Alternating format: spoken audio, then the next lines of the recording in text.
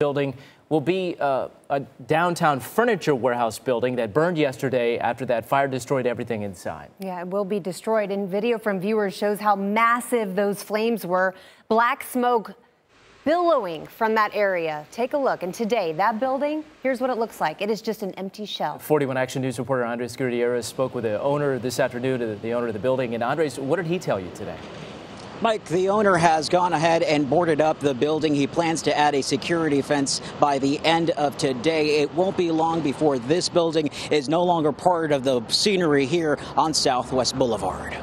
Today, only the four walls of this four-story warehouse remain standing. The rest of it destroyed in Tuesday's inferno. 41 Action News obtained surveillance video that shows thick smoke filling Southwest Boulevard as the first crews arrived to battle the towering flames. At daybreak, firefighters doused hotspots. We've kept people a safe distance away.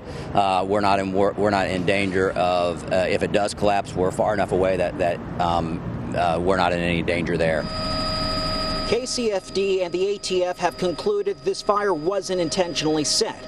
Investigators are working to determine the cause, but because of the extensive damage, they may never pinpoint the exact source. We cannot go inside the structure because it's just too unsafe for us to enter. Tuesday wasn't the first time firefighters were called to this address. 2915 Southwest Boulevard, Friday only furniture on a partial roof collapse. Building owner Bob Enhinger says that he hired workers to repair that damage from Saturday night's storm. We even lifted about $3,000 worth of new lumber up there.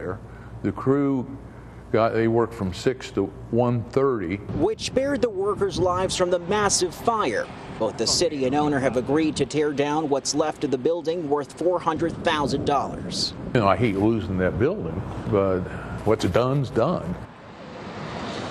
And now the owner is currently reviewing bids from demolition contractors. As for the investigation, the fire department is expected to complete their report in about 2 to 3 weeks. Reporting live in Kansas City, Missouri, Andres Gutierrez, 41 Action News. So thankful no one was injured in that fire. Andres, thank you.